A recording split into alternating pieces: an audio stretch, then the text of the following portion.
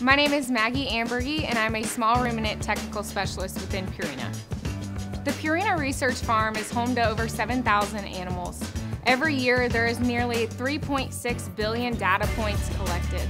Since 1926, there's been 25,000 research studies on record, and we're proud to hold 140 patents.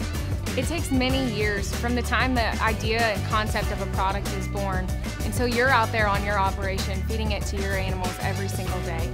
The Purina standard is making sure that your animals are getting nothing short of excellence. That's why we pride ourselves in research and development here at the Purina Research Farm to make sure we uphold that standard. Hi, my name is Clay Elliott, and I am a small ruminant technical consultant for Purina Animal Nutrition. One of the really neat things that I get to do with Purina is work on product development, and we do research consistently day in and day out. The collaboration that I get to work with my fellow scientists, fellow PhDs, the folks that are on our team is second to none. Sometimes it takes years and years for us to bring a formula to market because something just didn't work out quite right. We didn't feel good enough about it. And so we start over and we go to work again to bring you the very best.